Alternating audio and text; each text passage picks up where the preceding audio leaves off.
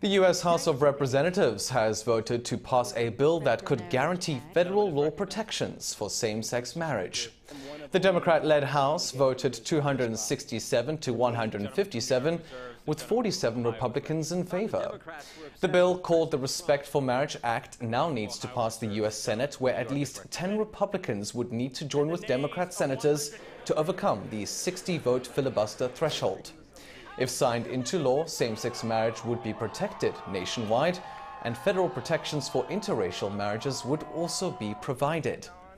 This comes amid fears that the Supreme Court's conservative majority could move against same-sex marriage, following its overturning of Roe v. Wade.